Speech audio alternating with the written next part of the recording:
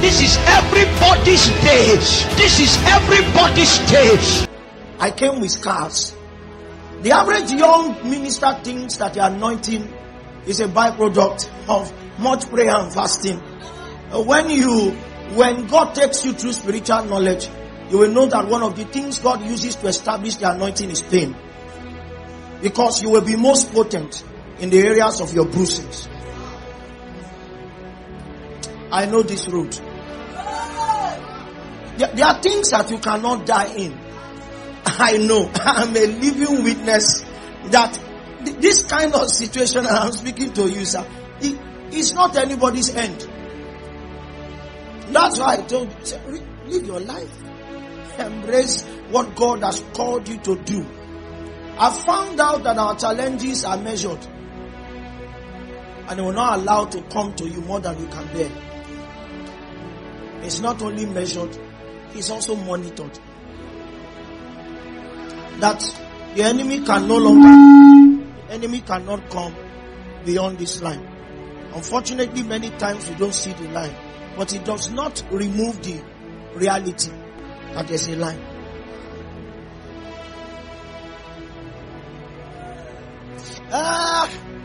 We're almost there. So, the Bible says that what this God does, and that's verse 29, is that when men lose hope, when men lose strength, what he does is that he gives power to the weak. He gives power to the weak, and this is where acknowledgement becomes an advantage. That a man can be weak, but power will not be given until that man agrees with God that I am weak. And to those who are lacking in might, and that's where we want to deal with this evening, those who are lacking in might, the Bible did not say it gives strength. Weakness, based on God's definition, is the absence of power. But the absence of might is not equal to the absence of strength. He does not give strength. What does he do? It means that the one who thinks he doesn't have capacity actually has capacity. He just got so overwhelmed that he could not find strength in him, and so what God does is to push the button higher. He amplifies what is there. It means that if you are saved, no matter what the enemy is doing, you cannot run out of strength. It can be low. It can be low, so low that you will not be able to draw into it, but God does not give it. He increases it. What he does is that he breathes on what is remaining. He breathes on what you have called not enough, and his breath increases his value. Can you whisper to your neighbor, you are strong? So what we want to do in prayer in 3 minutes or 4 is that we want to come to that place of acknowledgement. Lord, I am weak. Give power. I am lacking in might. Increase strength. You can take any posture. Engage him. Lord, I am weak. Tonight, give power.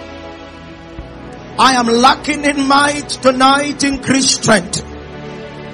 Ekamo seviki kabarakando sevikaya. Ebakando skyle mavuka braske vele kamontelande. In pakabo sana kalianta babreske vele kavata. Ilonda bakambia skeperade tokambia telano. Apo uzakubrates kapevikabae.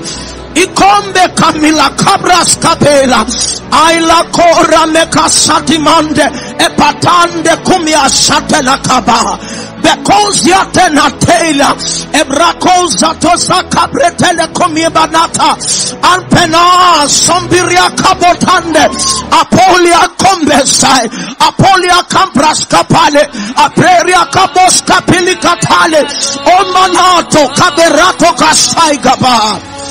Tonight we acknowledge that we are weak. We are needy. We know that you have the capacity not only to give power but to increase strength. And I ask that in this building and across the airways tonight, you will keep